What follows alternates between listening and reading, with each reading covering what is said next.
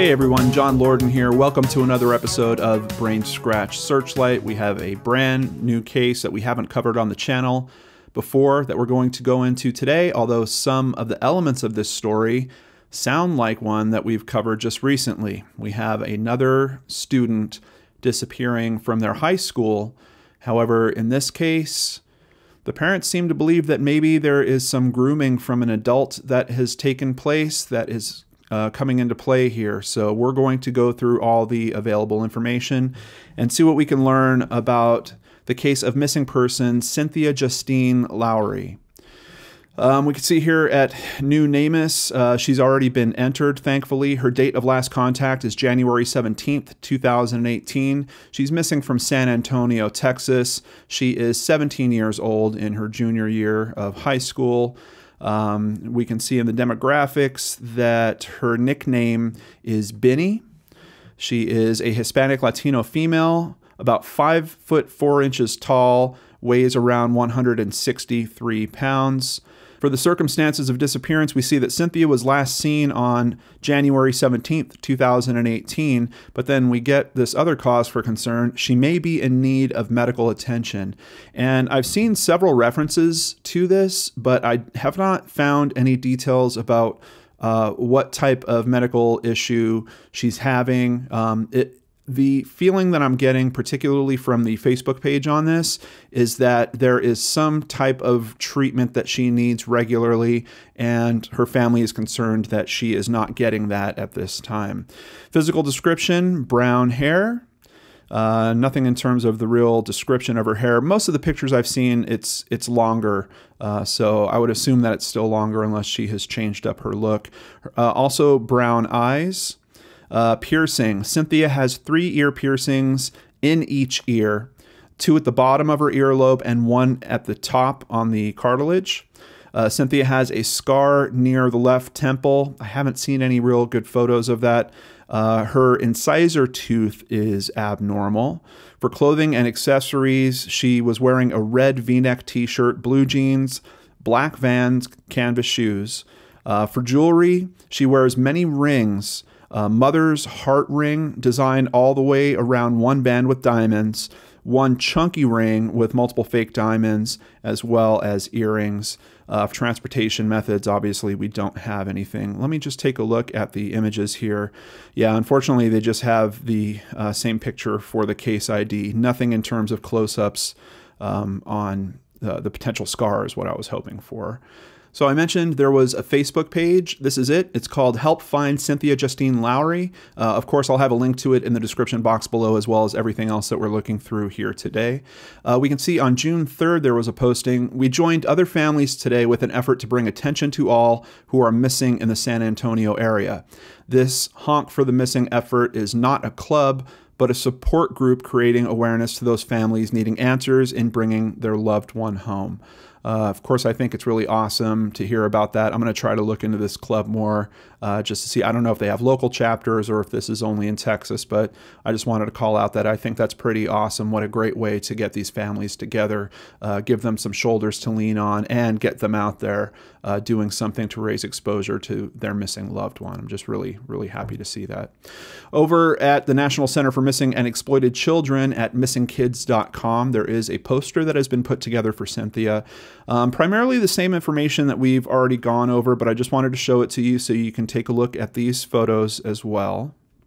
Once again, it's noting she may be in need of medical attention. I'm just really kind of concerned about that. Let me just at this point put out the offer that if any of Cynthia's family, I know some of you are active on social media, if any of you do want to come on the channel to help clear some things up for me, to continue to help raise exposure on this case, the invite is absolutely open to you. All you have to do is email me, John, at lordenarts.com. Lordenarts, just like it's spelled in the channel name down below. Moving forward to PlatePic, I believe it's Plate, PL8PIC.com. They also have a profile they've put together on Cynthia Lowry. Get a little more detail here. Cynthia was last seen on Wednesday, January 17th, 2018 at John Jay High School in San Antonio, Texas.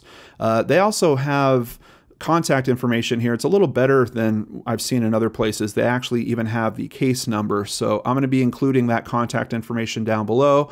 If you have any information on the whereabouts of Cynthia, please use that contact information, put it in the hands of people that can help on this case and hopefully help this family figure out where Cynthia is.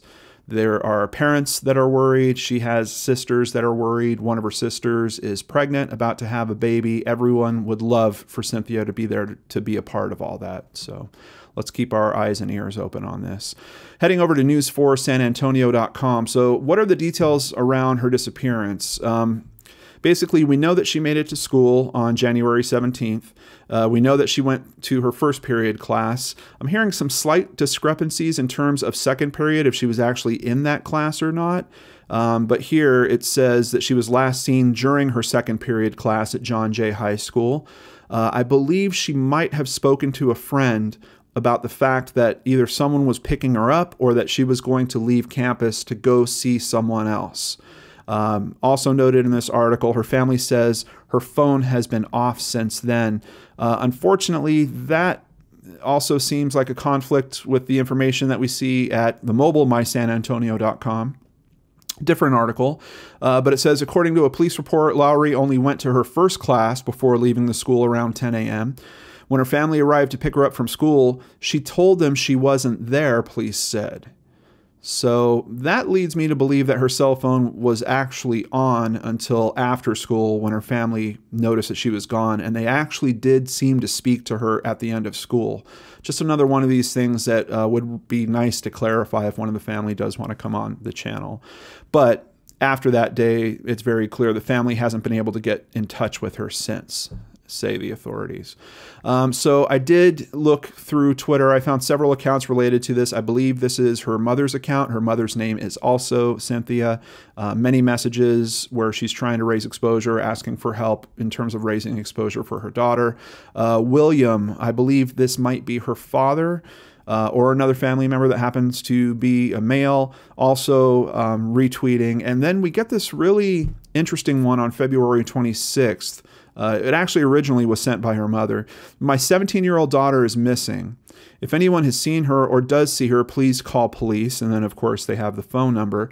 But it notes it's very likely she is with 25-year-old Tanya Vasquez. And then it even has the Twitter handle of this person. Unfortunately, it looks like her account is locked up. There's really nothing that you can see there because of how it's locked down. But they're including a picture of Tanya Vasquez here as well. So this is where things get interesting. When I first started looking into this, obviously I had no idea how Tanya ties into this case at all, but I kept reviewing information, went back to their Facebook page, started looking through all the posts there, and here we get a little more detail about how Tanya might actually be involved. A few people have asked for more pics of the woman that went onto John Jay High School campus morning of my daughter's disappearance, January 17th. Really interesting. This is the only little piece that I can find about Tanya actually going onto the campus. In terms of this case, I don't know if it really changes things all that much. I'd be curious to know if the high school has footage of this woman coming onto the campus. Is this a secure campus? Is this the type of campus where anyone can just walk on? Or did she have to check in with the office? Did she check in with the office? What did she tell them? Did she say that I'm here to pick someone up? A lot of really interesting questions I would have for the school. The feeling that I'm getting reading through the Facebook posts is that the school is not cooperating very much at all. I don't know if the family has even seen video of her actually leaving. So it's a little touchy when it comes to some of this stuff sometimes, because of course, you know, the school doesn't want to be found liable for something if they didn't protect the campus properly or they let someone on that shouldn't have been onto the campus. But this post is also showing a couple of the tattoos that Tanya has and asking for people to, if you recognize her, to call police. What's interesting is, according to the few comments I've seen from police, they're really not saying that they're actually saying that there isn't a person of interest. They're kind of treating this as a straight up runaway situation. But there is one article at clickorlando.com that includes a video segment. I really suggest you guys check this out. Go into the links below, go to Click Orlando and watch this video segment. Her mother's interviewed during this video segment. This video segment is largely about online predators, but then at the end it turns into focus more on Cynthia's case, and in particular, why they're concerned. Now, we're going to hit a couple of those points here right now. Her mother told News 6 that she had been communicating with a 25-year-old woman. The teen's mother said that they have a phone record that shows a call made to Kissimmee 9 days after her daughter, a high school junior, went missing.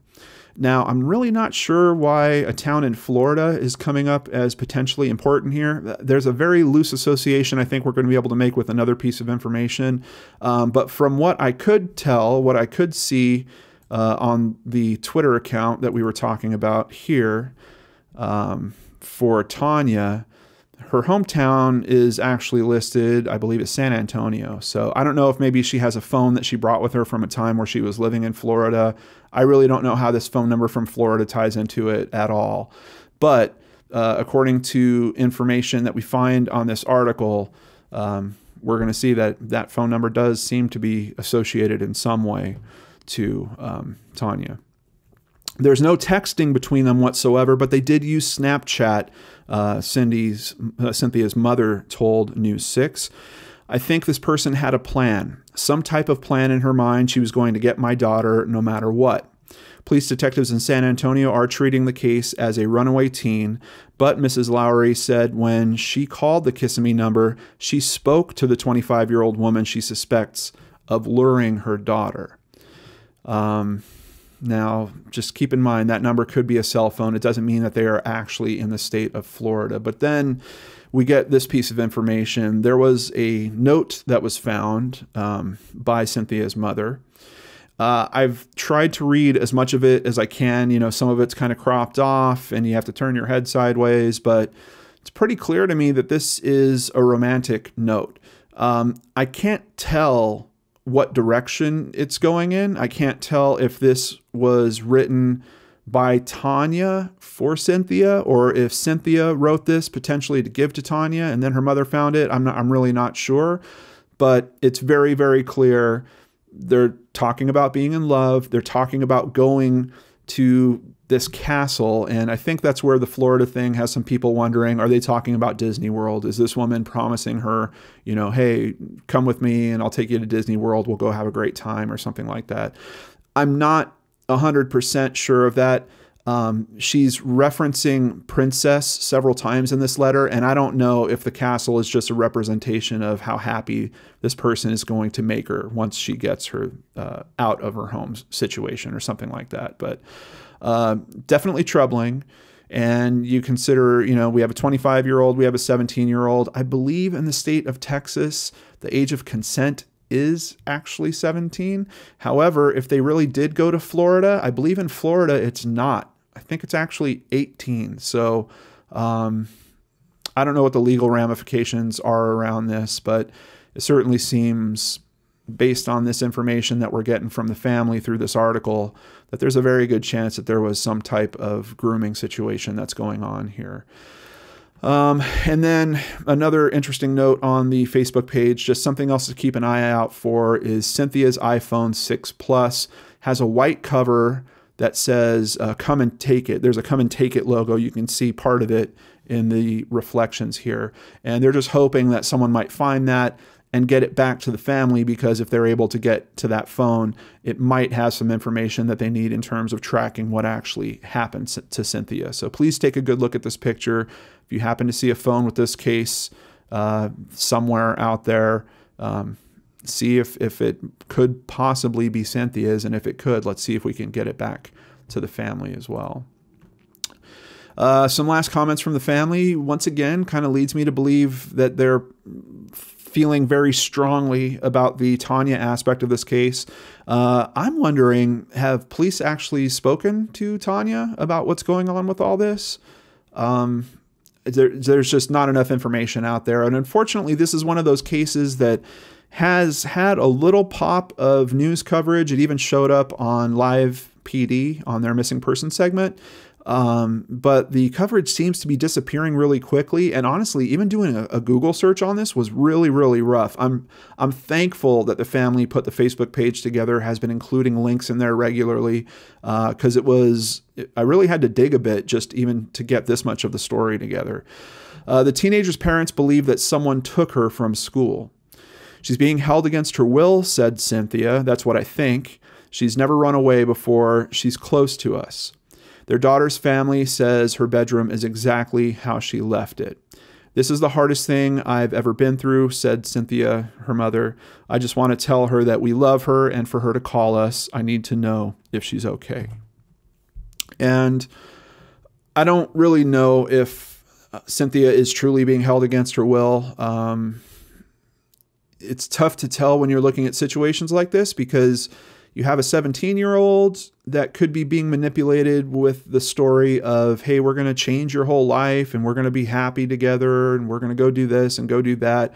And I think even children, I mean, in general, when we're teenagers, we're looking to figure ourselves out and we're looking to kind of make our own choices. And for some of us, that means moving away from our family emotionally, but also physically in some way. So it seems to me like someone that's aiming for someone that age might be trying to get them out of that situation. But then the question is, where are they trying to lead them after that? Is this simply a 25-year-old that is infatuated with a 17-year-old? Or is there something much worse at play here? Some type of situation that, you know, could involve some level of trafficking or something along those lines, which would be horrible and terrible.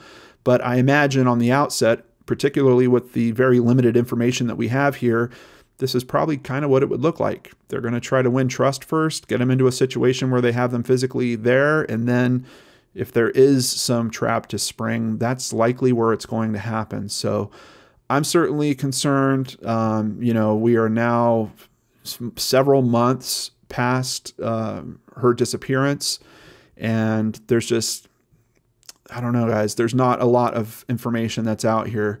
I've given you all that I could scratch together. Once again, to the family, my offer stands. If any of you want to come on, if there's information that you feel like sharing that might help us all understand this case more, please reach out to me, john@lordenarts.com, and we will make that happen. But I'm definitely concerned. I see where the family's concerned. With the information that we have seen, I see why they're suspicious of this Tanya woman. Very curious to know if investigators have spoken to her at all. Very curious to know about the school, dealing with the school, what they're saying. I've actually already started a list of questions just in case any of the family reaches out. So I'm hopeful that that will happen. But this is where I turn it over to you guys. If you have friends in the San Antonio area, please share this video with them. We want to make sure that everyone sees this face, that they know Cynthia, and that they're keeping their eyes and ears open for her. On top of that, because there is some weird hit of Florida, keep this in mind if you're out in Florida as well. Just kind of keep this case in the back of your head. If you see anyone that matches this description, please give it a second thought. Please do a little digging, maybe take a picture, maybe talk to local authorities if you think that that person might be being held against her will or something along those lines. And lastly, if Cynthia happens to see this, I understand that you're 17 years old. I understand that maybe you want to get a jump in life and you want to go off in a different direction and have a big brand new adventure. I get all that. And not everyone has to be extremely tight with their family. But the right thing to do in this case would be to get some note back to your family. And you don't have to tell them where you are. You just have to tell them that you're okay. I think that would really mean the world to your family, and things can be figured out. Things can be patched up. I'm more than sure that their arms are open and willing to bring you back whenever you're ready for that. We're all just hoping that you're in a situation where you're really making these decisions for yourself, and it's hard to know that with the information that we have. So that's what we're hoping, at least. All right, everyone. Thank you so much. Let's talk about this in the comments below. Please keep in mind there's a very good chance the family is going to see this video, so let's please be respectful in those comments. I'm all up for talking about any potential theories, but obviously there's a good way to do that. There's an insensitive way to do that. Let's try to steer away from those insensitive types of comments. You guys are usually great at it, but I just have to remind us every now and then. So thank you so much for joining me on this episode of Searchlight. Hope each and every one of you out there is happy, stays safe, and I'll see you back here tomorrow on the Lord and Arts channel.